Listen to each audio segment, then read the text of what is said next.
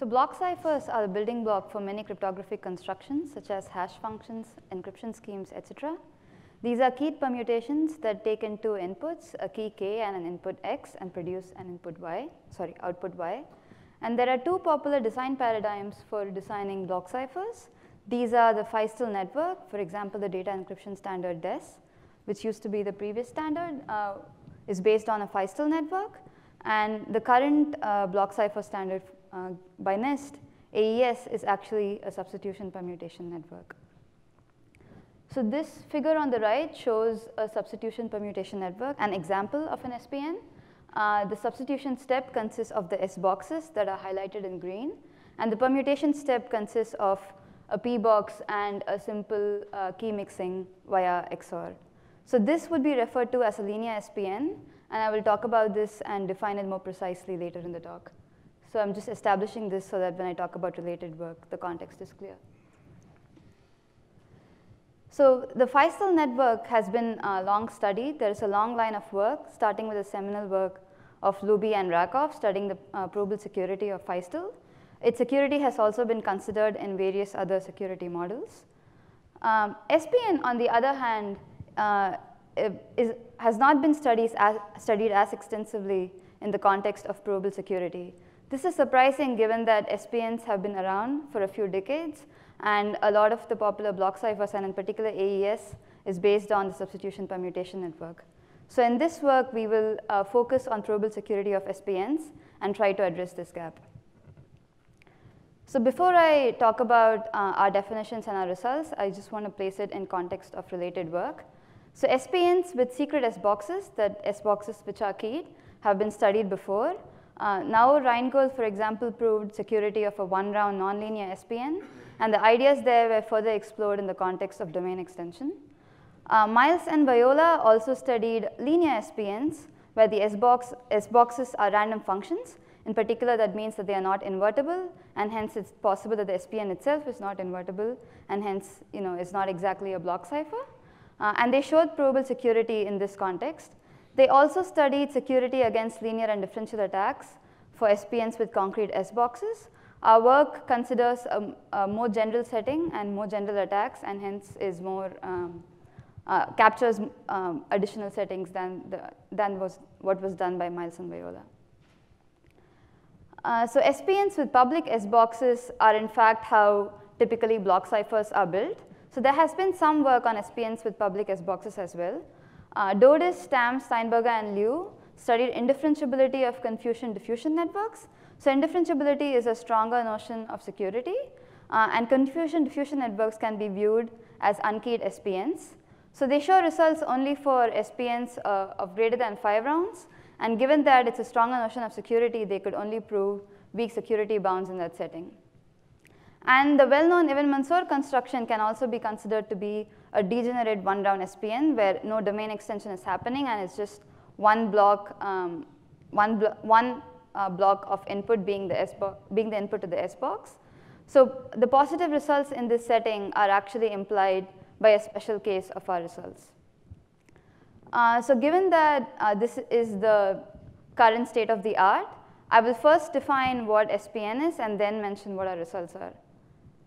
So SPN consists of 2 steps, the substitution step and the permutation step.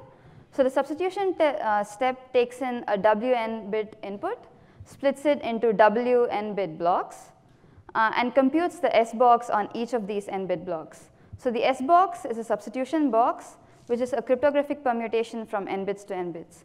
So this is going to be the only source of cryptographic hardness in the construction. So in particular, notice that in the figure, the S box is unkeyed, and hence illustrates that the S box is going to be public in our setting. So the next step is the permutation step. The permutation step takes in a Wn bit state again and applies a non-cryptographic keyed permutation to the state. So first note that pi k is non-cryptographic, and typically in real-world block ciphers, pi k is linear and usually consists of a key mixing step followed by a linear transformation. In our setting, more generally, we would allow pi to be nonlinear as well. But I want to emphasize that it's non-cryptographic, and the only cryptographic hardness in the construction comes from the S boxes. So the substitution permutation step together consists of the substitution step and the permutation step. And an R-round SPN is defined to be as follows. Round 0 consists of a permutation step where there's just a non-cryptographic permutation pi, and then there's repeated application of the substitution and permutation steps defined earlier. So this is going to be an R-round SPN. So in order to analyze security of SPNs, we consider the indistinguishability setting, and in particular we analyze its security as a strong pseudorandom permutation. So we capture security against chosen plaintext and chosen ciphertext attacks in an adaptive manner. So again, the S boxes are modeled as public random permutations here and are the only source of cryptographic hardness. So consider the following setting where there is a distinguisher D, where in the ideal world has access to a random permutation P on WN bit inputs, and in the real world has access to an SPN under key K with access to an S box. So given that the S box is unkeyed and public, this traditional pseudorandomness notion has also, in addition, should capture access to an S box. So this is the security notion we will consider here. In the ideal world, the distinguisher D has access to a random permutation P on WN bit inputs, and in addition, a random permutation S on N bit inputs. And in the real world, the distinguisher D has access to a random permutation S on N bit inputs, and an SPN with access to this S under key K, that is a permutation on WN bit inputs. So if a distinguisher D cannot distinguish between these two worlds with high probability, we consider the SPN to be secure.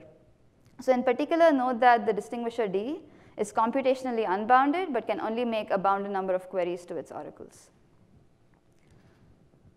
So now that we have established the security notion of SPNs that we consider here, I also want to mention how we categorize SPNs. So we categorize SPNs as linear and nonlinear based on the permutation pi used in the permutation step. So for example, in the linear SPN, the permutation, in a linear SPN, the permutation layer will be a linear function of the WN bit round key and the state. For example, as I mentioned before, a simple key mixing followed by an invertible linear transformation T is considered to be a linear permutation, and hence such an SPN would be considered to be a linear SPN. So on the other hand, when the permutation layer consists of a permutation pi, there is a nonlinear function on either the round key or the state, then it's considered a nonlinear. The SPN itself is considered to be a nonlinear SPN. So now that we have defined what an SPN is, what a linear and nonlinear SPN is, and what the security notion we consider, I will now mention our results. So we have the following results. Firstly, for linear SPN, we show that a 2-round linear SPN is insecure, and the attack is actually due to Halavi and Rogaway for fields of characteristic 2, and it applies to our setting as well. We also show an attack that works for fields of arbitrary characteristic. Then we show a positive result saying that the 3-round linear SPN is secure. This is under the assumption that the keyed permutations in the permutation layer satisfy some mild technical requirements, and these requirements are satisfied by matrices with maximal branch number. Our proof technique uses Peterin's H coefficient method. So in the nonlinear setting, particularly with a focus on improving the number of rounds, we can actually show that even the 1-round nonlinear SPN is secure.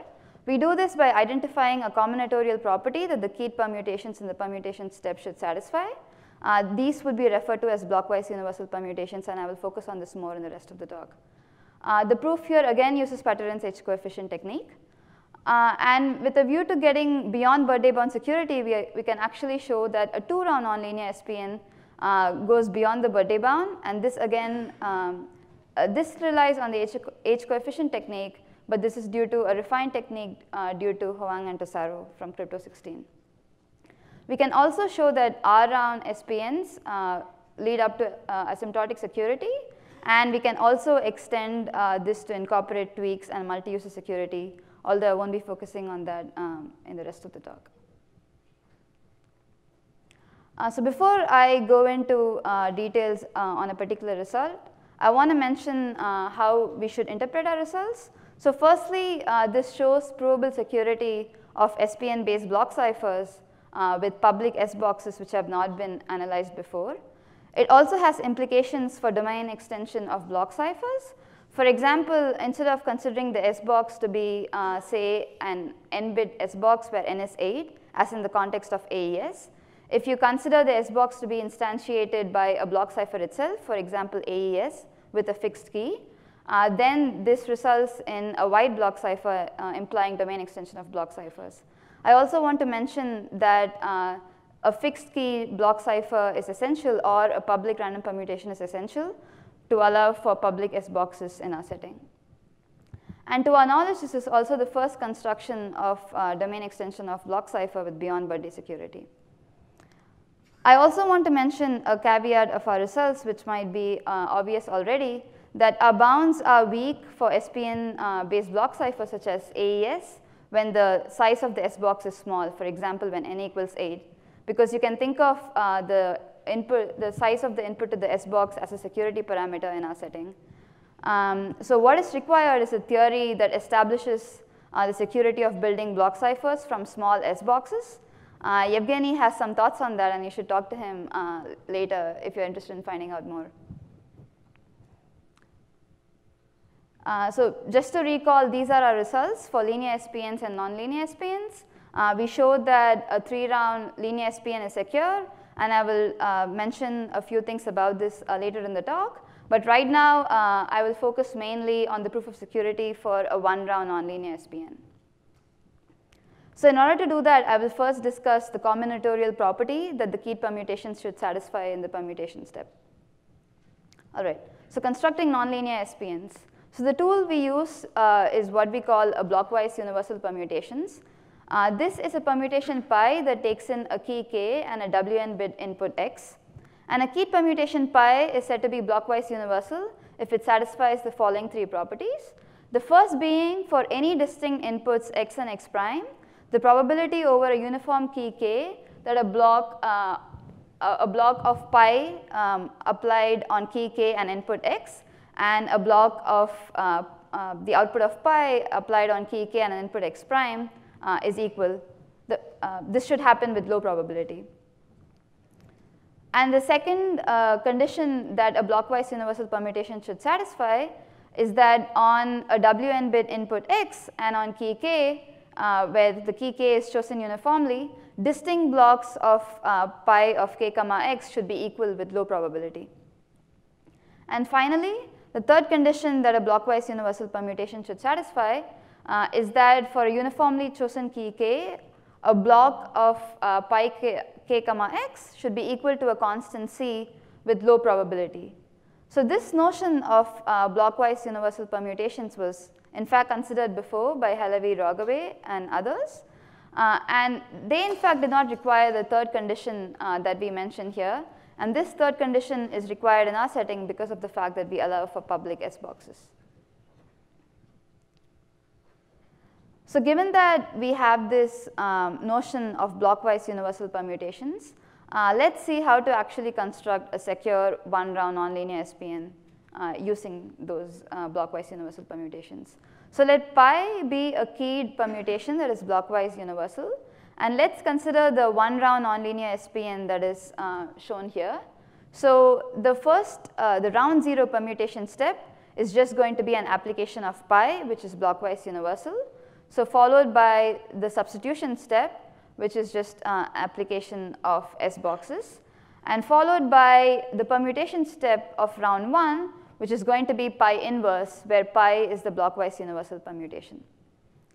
So we will see that this 1-round nonlinear SPN is secure up to the birthday bound.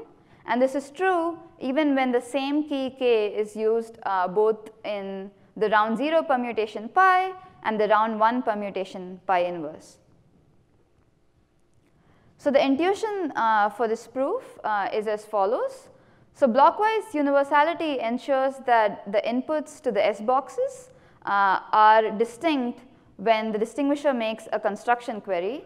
So this is because if you recall, blockwise universality allows or says that on distinct inputs x and x prime, any two blocks of pi kx and pi kx prime will be equal with low probability, and on the same input x, distinct blocks pi k comma x will be equal with low probability. So you can see that on construction queries, inputs to S box will be distinct with high probability given that pi is a blockwise universal permutation. We can also easily see this in the inverse direction, because an inverse query would just be applying pi inverse of inverse, which is just pi being a blockwise universal permutation. So the other thing to consider, given the fact that we are in the public S box setting, are the distinguishers queries to the S box directly. And again, these queries to S would collide with low probability with any construction query, given the fact that blockwise universality by its third condition guarantees that an output of pi k comma x will equal a constant c with low probability. So this is the intuition for why this one-round nonlinear SPN, where pi is a blockwise universal permutation, is secure up to the birthday bound. So the next question is how to instantiate these blockwise universal permutations. So we show a few instantiations in the paper. One of them is a construction with n-bit keys, but with high degree implying high degree of the blockwise universal permutation. And the other is a construction with longer keys, but with low degree, just degree being 3. So now that we saw the construction of a secure one-round nonlinear SPN, with the remaining time, I just want to give intuition as to why a 3-round linear SPN is secure, using the intuition provided by the blockwise universal permutations. Again, the 3-round linear SPN is secure only under some mild assumptions on the permutation step, which is satisfied by matrices with maximal Brown's number. So recall that in a linear SPN, the permutation layer is a linear function of the Wn-bit round key and the state. And for example, as shown in the figure, this can be captured by simple key mixing followed by an invertible linear transformation T.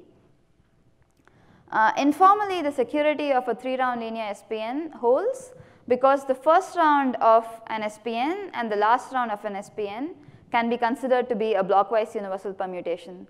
Then it sort of fits into the pi followed by application of S boxes followed by an application of pi inverse that we saw in the nonlinear one-round setting.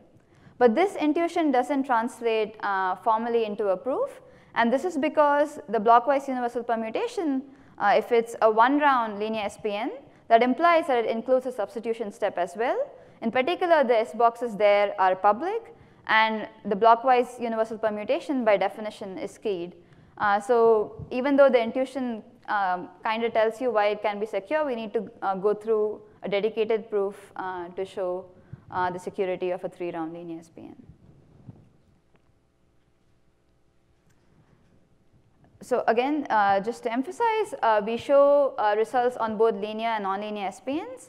So a 3-round linear SPN is secure up to the birthday bound, assuming some mild assumptions on the permutation step. In order to reduce the number of rounds, we focus on nonlinear SPNs, where we show even a 1-round nonlinear SPN is secure. And furthermore, we can increase the security of and go beyond the birthday bound in the nonlinear SPN setting. So the takeaway is that provable security of SPNs have not been a focus for a while, especially in the public S box setting. So we focus on that, and also our results imply domain extension of block ciphers. In particular, we show domain extension beyond birthday bound security. Thank you.